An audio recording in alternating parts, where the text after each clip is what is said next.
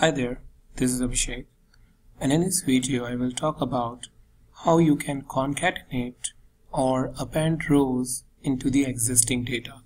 So many times it is the requirement that maybe on month basis or for the new categories we keep getting the updated or the new data which we need to add into our existing data.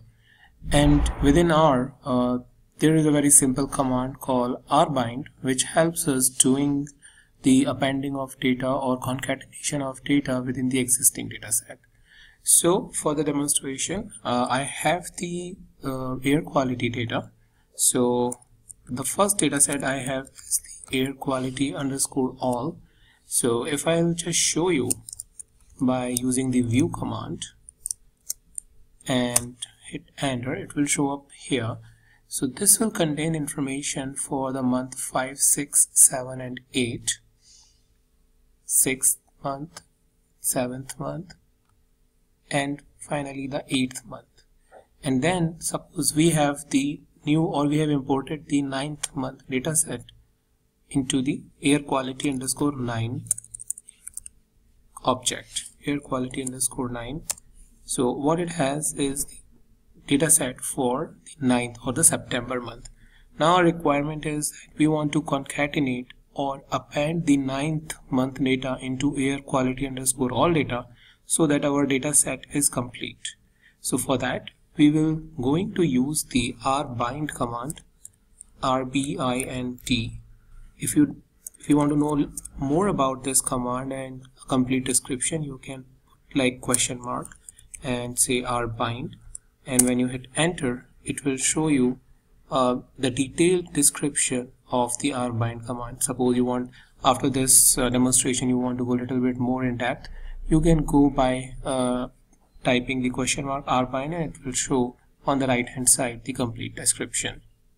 So the requirement is that your column names should be having the same name. So if in this case first column is ozone, solar.r, wind, temp, month and day, it's completely matching with the another data set, and it does not really matter if they are in the same order. So for example, if ozone is the last month or temp is like the first column, in that case also it will going to do a match column by column and then produce the data set. So the requirement is that the name should be same because the match will going to happen based on the name, but the order is not really a matter. Order can be anything, or any column can come first and come last.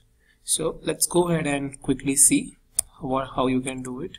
So rbind, and here the first one is your the air quality underscore all data set, air quality underscore all, and then the data set which you want to merge is air quality underscore 9, and we want to make sure that we want to preserve these results in air quality data set because that's the one we want as the full data set.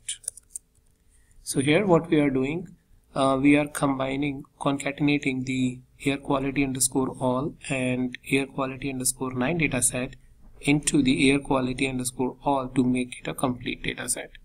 So if I hit enter, now if you see air quality underscore all data set, which is will by default add the the 9th month information, like here in this case, to the air quality. Earlier, if you remember, we have viewed this data set by this command, view air quality underscore all. It's the same data set. So if you want to check it again, let's say view same command, air quality underscore all. So right now if I just take this out by hitting this option, a new window is showing and you can clearly see that your 9th month information is appended into the existing data set. So that's a quick video about explaining how you can concatenate or append the new rows into the existing data set, and we need to make sure of just one thing, that the column names here in this case should be same because mapping happens based on the column names which are present in the two data set. if column names does not match, it will not going to append or concatenate correctly as per your requirement or expectations. So that's all I wanted to share in this video. I'll meet you in the new video with a new topic.